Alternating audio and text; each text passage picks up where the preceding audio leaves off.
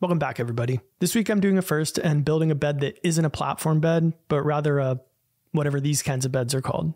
So stay tuned and we'll get into all the details.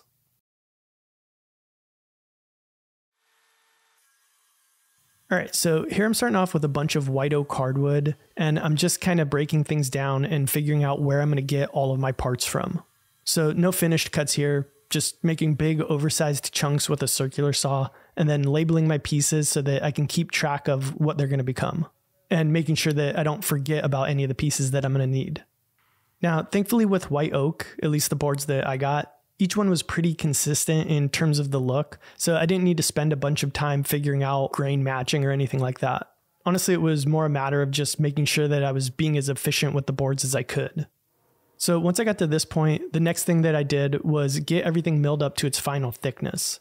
So the boards that I was using ranged from about 9 to 10 inches wide, but my joiner maxes out at 8 inches. So here I'm just joining one edge, and then I can use that edge on my table saw to rip the boards to just slightly under 8 inches so that I'll be able to fit them on my joiner.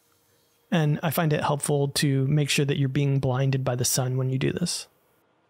Anyway, now that the boards are narrow enough, we can go back to the joiner and get one face nice and flat, and then take them over to the planer to bring everything down to the finished thickness, which for my bed rails is going to be 1 inch, and for my headboard is going to be 3/4 of an inch. And speaking of the headboard, since this is a wider piece, about 13 inches, we're going to need to glue up 2 boards to make an oversized panel. And before we get any further, it's probably a good idea to talk about the design of this piece. So I actually came up with this design about 2 years ago. It was originally going to be the piece that we built for our first ever set of woodworking plan project courses. But then we thought that a bed might be too big and intimidating of a piece to start with, so it got put on the back burner until a couple of months ago. At which point I came up with a bunch of possible ideas, and some I really liked and will probably build later, but I kept coming back to this design for a couple of reasons. First and mainly is that I really like this one. I think it looks simultaneously familiar and unique, if that makes any sense. But also it checked all of the boxes for me. So like I said, this piece is the focus of our newest woodworking project course. And in order for it to be a good candidate for a project course, it needed to be functional, achievable, incorporate lots of woodworking techniques that people can learn from. And since it's a bed, it needed to be scalable to any size. So by changing the length of these rails, you can dial in any length you want. And by changing the length of these headboard and footboard pieces, you can dial in any width that you want. So it can be built for any size mattress. And on our website, we'll actually put up the first couple of video chapters so that you can get a better idea about this piece, all the materials you'll need, all that stuff. So if you're interested in building one of our project courses, go check that out and you'll find all the info on the website. But anyway, while our headboard panel is drying, let's start working on the legs and feet. So here again, I've got a piece of rough white oak, only this time it's a thicker chunk. And you can see in the shot that I'm using some MDF templates to help me figure out where I'm going to get all 4 of my pieces from. So if you want to build this piece, you will need these templates. So with the download, you'll get everything that you need in order to be able to make them on your own. Or if you don't want to make them for whatever reason, you can buy them from us and we'll ship them to you. But in any case, next I'm going to take my big chunk over to the bandsaw and cut it into a few smaller chunks and then joint one face flat.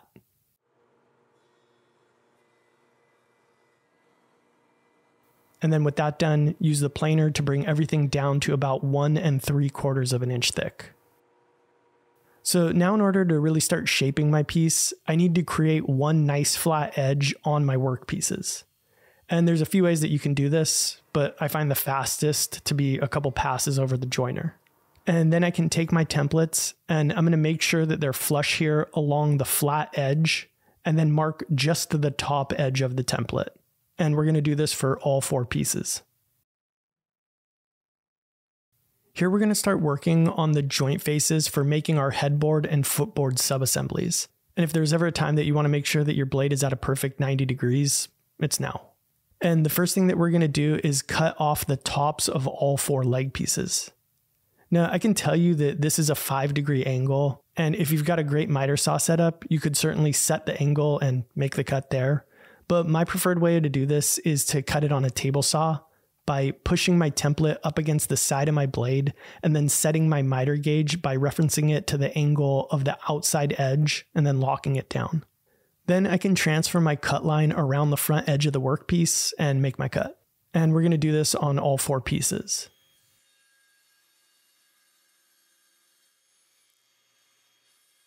And by the way, the clamp that I'm using in this shot and a lot of the other tools that you see me use were provided by channel sponsor Rockler. And this is one of their new spring-loaded bar clamps that they just came out with. The basic idea is that if you have them open too wide, instead of squeezing the trigger like 45 times, you can tighten it up with this lever and then squeeze it once to get it nice and tight. So I just want to quickly say thank you for them sending all these out. Okay. At this point, my workpieces perfectly match my templates along the top and outside edges, like you can see in this shot. And next, I'm going to make myself a sled to cut these joint faces. So what I'm going to need to do this are a few pieces of plywood.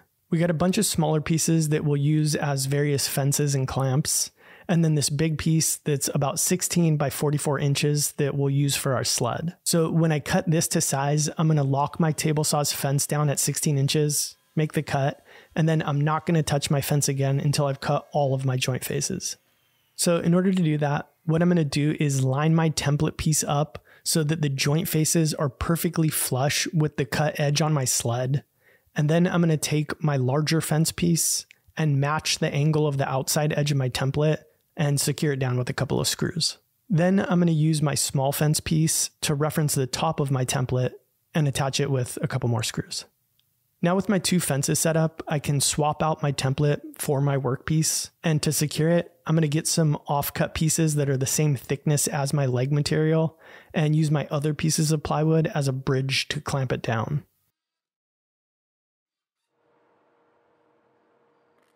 Then with everything nice and tight, I can make the cut. So this is a technique that you see me using a lot, but just like anything else in woodworking, there are a bunch of ways that you can get it done.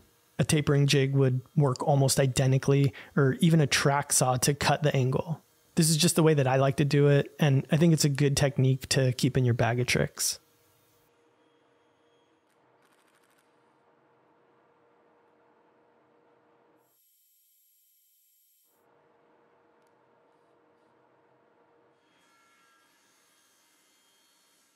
All right. Now that I've cut both of my taller headboard legs, I can cut the smaller footboard legs. And the good news here is that the angle is going to be exactly the same. So if I use the template up against the fence, I can just kind of slide it up until the joint face becomes flush with the cut edge, and then reposition the smaller fence against the top of the template and do basically the exact same thing to cut the 2 remaining joint faces.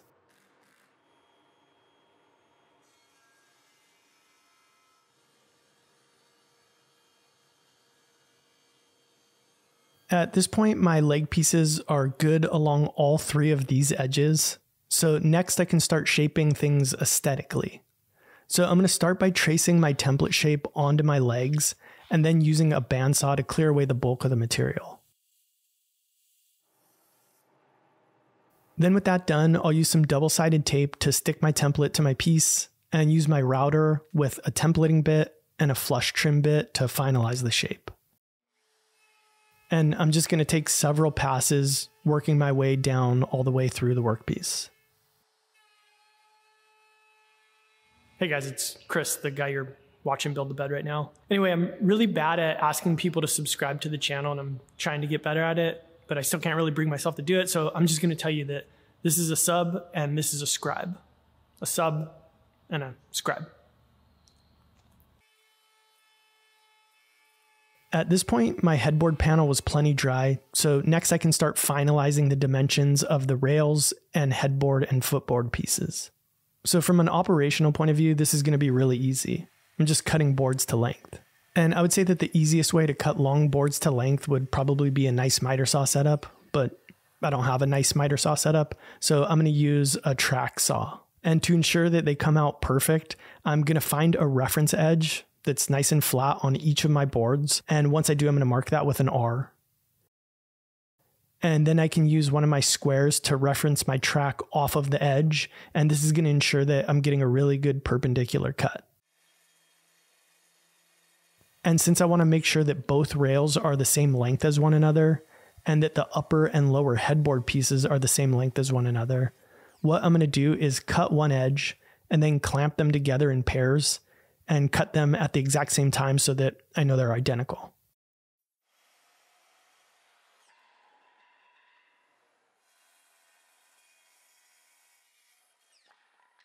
Now, if I were a normal person, I would probably make all 3 of these boards the exact same length, but I really wanted the bed to be slightly wider at the headboard than it is at the footboard. And this is definitely a subtle detail, but I think it gives the headboard a lot more prominence than it would have if everything were equal. And I think that this is one of the most overlooked, yet most important aspects of furniture design, and that is stance. It's the reason that this looks good and this doesn't. Well, there might be several reasons for that, but you get what I'm saying. Anyway, anytime I do a design like this, I can't tell you how many comments I get from people about my toes. I mean, I guess technically this one's a little different. But at the end of the day, I'm willing to risk a stubbed toe in exchange for the look that I want. And for anybody who's not, here's a design for them. Yours for free. After I have all 5 of my boards cut to their finished length, I can go ahead and rip them to their finished width. And by the way, I don't know if this is super obvious or if it could be an aha moment for some people, but whenever you're cross-cutting and ripping pieces to finished dimensions, if possible, you should always do it in that order. Cross-cut, then rip. Not rip, then cross-cut. And that's because when you cross-cut is when you're more likely going to get tear out, and when you rip, you can clean things up.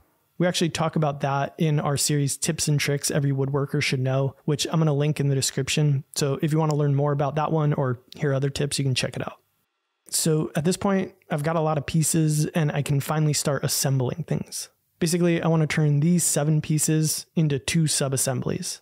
And to do this, there are a number of ways I could have gone. Dominoes, dowels, biscuits, a quick jig for making floating tenons, all of which we're going to talk about in the woodworking course. But regardless of what I used, the most important thing was paying attention to where I was positioning things. So here, prior to marking in my joinery, as you can see, I'm making sure that my rail is flush with my legs. And on both sub-assemblies, it was crucial that I make my rails flush with the inside faces so that I end up with a nice pocket for the mattress that doesn't have weird corners jutting into it. All right, so after marking it all up and cutting everything in, the next step was gluing things together. And here it's not really tricky, but the pieces are big and there is that 5-degree angle that I have to consider. So Sean is acting as an extra set of hands here, and you can see that we used some scrap to cut a couple of wedges, which will help get better clamping pressure and also protect the outside edges of the legs from the jaws of the clamp.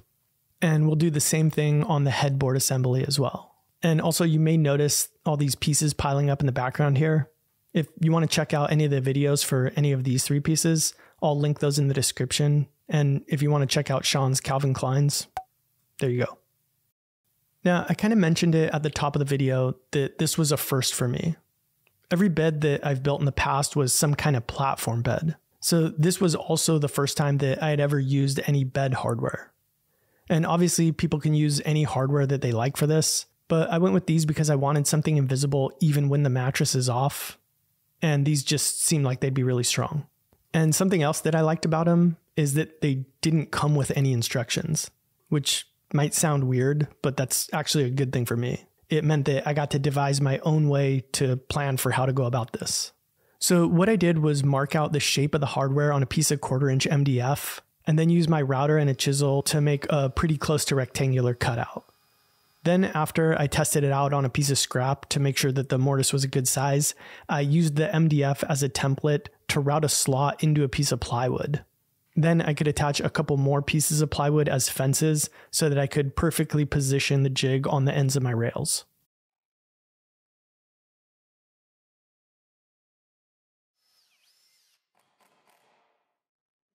So here I'm setting the plunge depth by referencing the hardware and testing out the jig on one of my offcuts, just to make sure that nothing bad happened.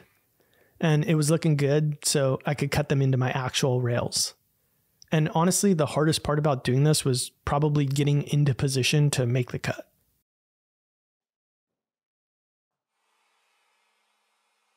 Next, I needed to cut the corresponding mortises into my headboard and footboard pieces. So here I'm removing the fence on my jig that runs perpendicular to the slot, and then I can mark out where I want the hardware to go, and then use the jig basically the same way to cut in my mortises.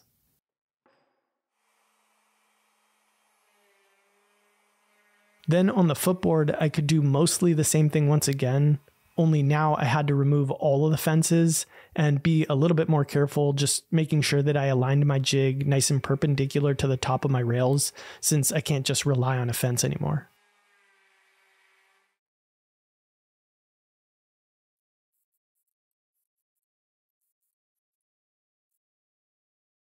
In this shot, I'm marking out where the hooks of the hardware would go behind the slots in the mating pieces. And then I could use my router again, being careful not to clear out too much material so that there'd still be something for the screws to go into. Let's go ahead and thank today's sponsor, since we wouldn't be able to make these videos without them. So thank you, American Home Shield, for sponsoring this video. So obviously nobody likes to think about household breakdowns, but the reality is they happen. But American Home Shield can help cover the cost to repair and replace things like your heating system, AC, fridge, and 20 other essential home systems and appliances. And they know that no two homes are exactly the same, which is why they have several different options to help you find the right coverage for your home. Now, as somebody who owns an aging home, ours was built in the 50s, I know the hassles and frustrations of having to deal with home repairs on your own. I mean, I'm a decent woodworker, but that's pretty much where my skills end. So for somebody like me, or really anybody, American Home Shield offers a lot of value to its members. For example, if they can't repair a covered item, they'll replace it.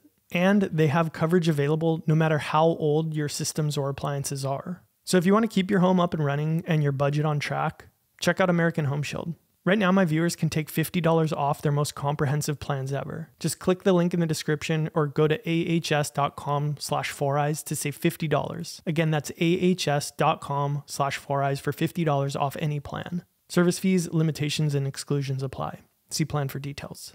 American Home Shield. Be sure with the shield. All right, thanks again, and now let's get back to the build. Next, while we still have everything unassembled, I'm going to cut in this optional thumbnail profile into my legs here and here. And I think that this, along with the roundover details we put in here on the headboard and footboard, really make the bed look a lot more elegant. All right, so several minutes ago, I mentioned that this bed design was super simple to adapt to any size mattress by changing the length of these 5 pieces. Well, it's also pretty adaptable in terms of height through a combination of trimming the legs to length and choosing where to position the mattress support slats. Or if you want things really high, using a box spring. I'm not going to be using a box spring though, and because of the slats, it's not necessary to use one.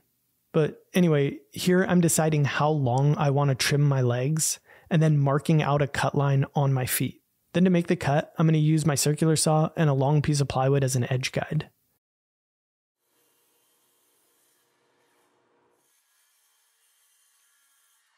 Then after cutting the piece, I'm going to lay my footboard on top of my headboard, making sure that they're flush along this edge, transfer my marks, and cut the headboard feet to length.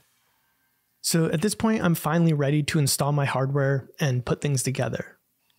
And next, I'm going to make the mattress support system. And here there's lots of ways to skin the proverbial cat, which is a dumb saying now that I think about it. I mean, I know literally 0 ways to skin a cat, and I hope never to find out, but that's off topic. What I mean is there are a bunch of ways that you can go about this, but there's really only 4 important things. 1, I need to have a pair of runners attached somewhere to the inside face of my rails. 2, if the bed is wider, really anything over a twin, I need to have a center support rail, and the top surface of that rail needs to match the top surface of my runners. 3, I need some slats. Depending on the mattress size, there should be 16 to 20 of them. And 4, the slats should have a gap somewhere between 2 and 2 3/4 of an inch between them. Now, personally speaking, I wanted to go for the lowest mattress height possible, which meant that my center rail had to be on the thin side. So for example, say you wanted your slats at the top of the frame. Well, in that case, you could make this rail really wide, like a beam, and it'd be insanely strong. But since mine is low, I'm making it thin So I'm also going to make a few support blocks that are going to sit under the center rail, and they'll pretty much be invisible by the time we put everything together.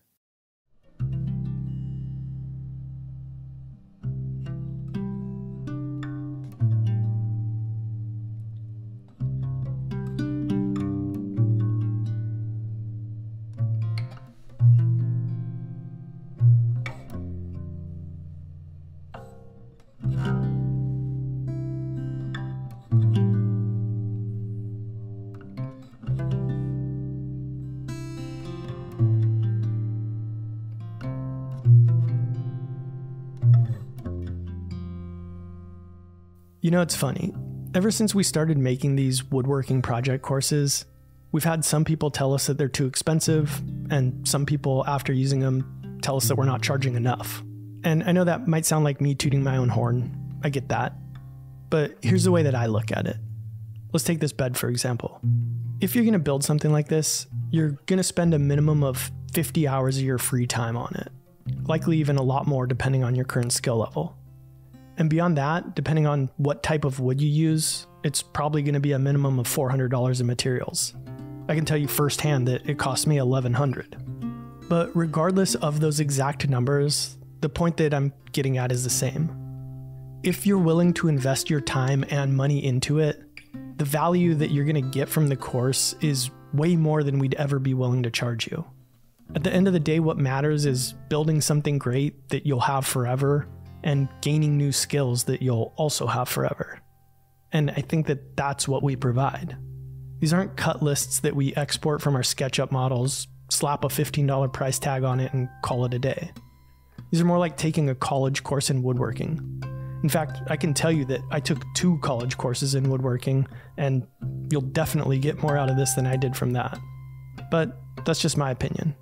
I know how hard we work on these things to make them the best that we can, so maybe I'm biased. And at the end of the day, you don't have to decide right now. Just know that when you're ready, we'll be here, and the link will be in the description. And until then, you can sleep on it. Special thanks to all of my Patreon members for helping me to make these videos possible. I know I say it in every video, but I really do mean it, so I'm going to say it again. Thank you. And if you're liking these videos and want to grab a 4eyes t-shirt, a field notes booklet, or even discounts on the woodworking courses, check out the Patreon link in the description, and as always, no pressure. All right, see you in the next one.